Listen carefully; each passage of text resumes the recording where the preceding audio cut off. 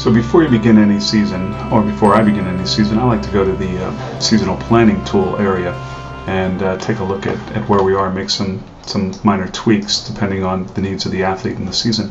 So right now we're looking at what 3S has pre-populated the seasonal plan for based on the athlete's parameters that we put in earlier.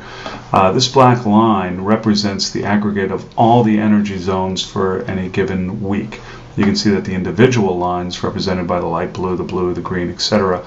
are each one of the energy zones. You can also notice that the energy zones come in and peak at different parts of the season to create a better flow for the athlete in terms of adaptation to each one of the stresses.